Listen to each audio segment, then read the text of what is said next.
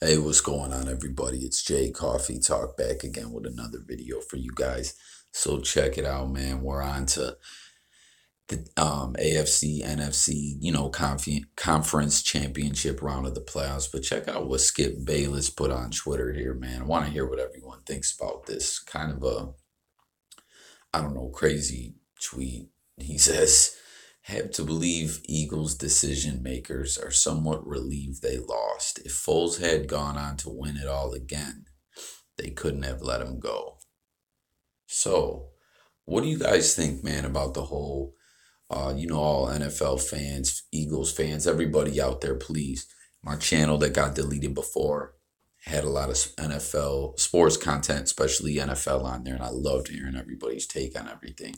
I mean, what do you guys think about the whole Wentz, Foles, um, I don't want to say quarterback controversy because it wasn't exactly that. Wentz was the clear cut starter, but check this out, man. Like, does anybody really think the Eagles are relieved or, decision makers, I guess the front office is relieved that they lost that Foles didn't go on to pull it off again?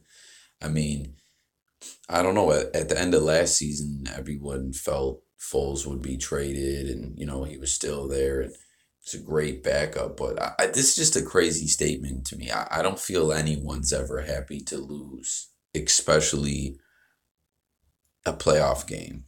You know what I mean? It just seems kind of crazy to me. I'm not a huge Skip Bayless guy, but that's not why I'm coming at him about this tweet. I just think it's pretty ridiculous. And then one of the people I follow who follows me here, you see this guy, Frank Barber. He says, you continue to amaze me. Relieved they lost. Their job is to win championships or to get as close as possible each year, and each year is different. What to do at QB next season is not what they're thinking as they're up 14-0 or when they ultimately lose. And I agree with what Frank here, Hannibal Lecter's saying, man. He's if you guys don't know, I'm Bill's Mafia, Hannibal Lecter. He's the dude. You'll see him in the stands. He's a super fan. You'll see him a lot with the Hannibal Lecter mask painted up with Bill stuff. It's cool, dude, man. But yeah, I agree with what he's saying here. You already see I liked and retweeted it, but I don't know, guys. I mean, what does everybody think had Foles say when to go just pull it off, go all the way again? What happens with Foles? See, it's kind of crazy with Foles. Do you guys think that it's just more of the system in the team with him? Because we've seen this before where Foles played good in Philly, total different. That was Chip Kelly back then, but he went to the Rams and he couldn't really he couldn't duplicate the success he had there, but he's been a great backup in Philly. His second time around with the Eagles, he won them the Super Bowl. I mean, I don't know. This is just crazy to me. I don't feel anyone's ever happy to lose. I'm always the guy like when someone's saying a team's tanking. I'm never for tanking. I don't care if it gets me, the next OJ Simpson or something like that. People's gonna probably rip me for saying OJ, but I'm just saying, or the next Barry Sanders. I don't want to lose. I don't never want my team to lose. I want my team to win. But let's see what other some of the replies here. They say once the happiest man in Philly right now. Can't believe I agree with you on this one. What this guy said, I actually feel pretty good about the Cowboys winning at the Rams. Most people are missing the point. I will explain.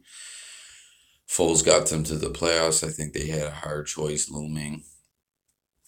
I don't know, guys. I'm just going over some of these replies here, but this guy says it is a good point. You're not happy you lost, but when you get over that part, you realize that it made things easier. Do you realize how hard it would be to let a two-time Super Bowl winning QB walk when he's not even 30 and deciding to go with the guy who hasn't won a playoff game yet?